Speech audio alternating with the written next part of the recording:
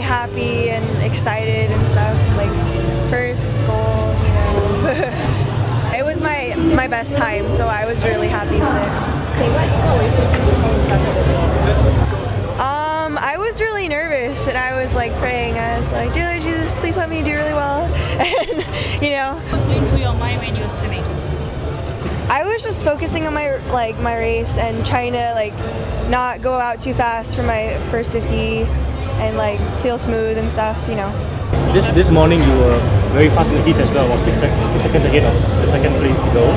Did that add to your confidence coming into this final, or were you still?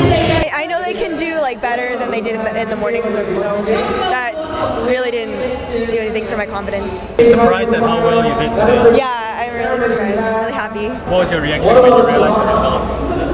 I was ecstatic and celebrating, you know. I'm actually not, I'm focusing on World Championships like in Rome, you know, so I was kind of, I wasn't expecting a PB. I was hoping for it, but you know.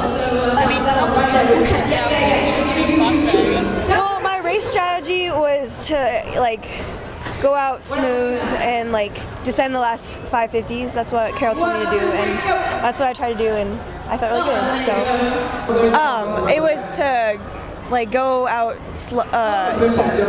smooth the first 50 and like feel comfortable the first 150 and descend the last 550s. You have another race tomorrow, 200 Yeah, free. 200 free. What are your thoughts on that? Are you aiming for anything as well for that race? After today's result? I guess a PB,